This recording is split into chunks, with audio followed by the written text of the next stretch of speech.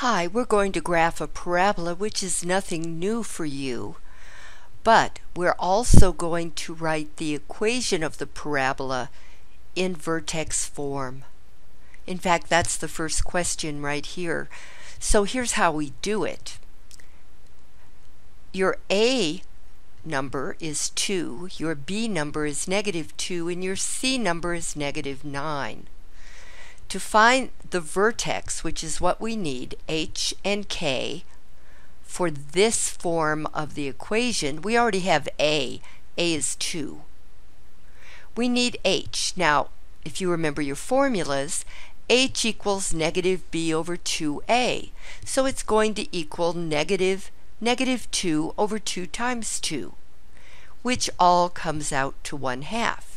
So the x-coordinate of the vertex is 1/2, and I plug it in here. And there it is right there. Now to find k, I take 1/2 and I substitute it for x. So I'll have 2 times 1/2 squared minus 2 times 1/2 minus 9. Well, that's -19 over 2. That goes in for k. I checked my answer and this is right.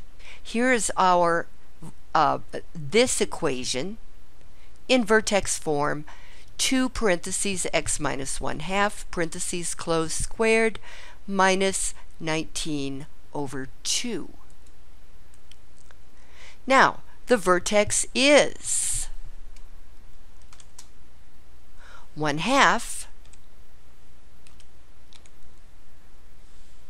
comma, not down there, hit the right arrow key, then comma, then -19 divided by 2, right arrow key,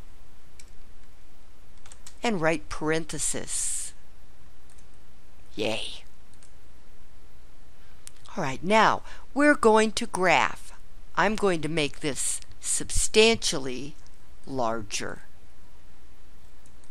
There we are. Okay.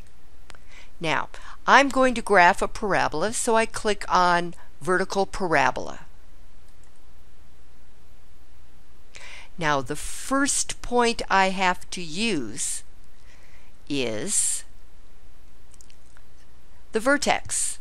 That's going to be located at +1/2, -19 over 2, which, as you might recall, is -9.5. Well, here's -9. Here's -9.5. So over here at 1, that's 1. Here's 1/2. This is 1 right there. This is 1. That's 2. All right, so this is 1/2. And this is -9.5, so I'm going to click here. No, there. Then any other point on the parabola. Well, let's see. If x is 0, y is -9. So I can very easily graph this and save it and check my answer. Woo! Nice work. So here we've put all the pieces together from analyzing quadratic functions. Please feel free to play this again.